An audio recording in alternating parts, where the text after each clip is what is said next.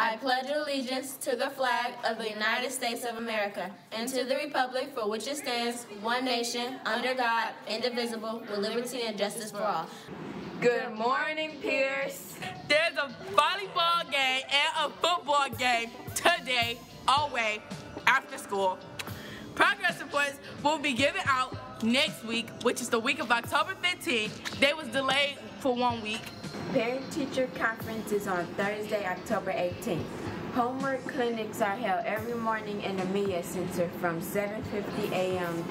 through 8:20 a.m. and after school on Mondays and Thursdays from 3:15 p.m. to 4:15 p.m. There is a late bus for students who live in the busted areas at 4:15 p.m. All students are welcome to attend. Time is running out to register for the 8th grade trip to Philadelphia in May. October 15th is the last day to register. Registration forms are in the front office. You can register by phone or online fast. Please see Ms. Day or Mr. Gonzalez if you have any questions regarding the trip. During lunches on Wednesdays, Thursday, and Friday, Ms.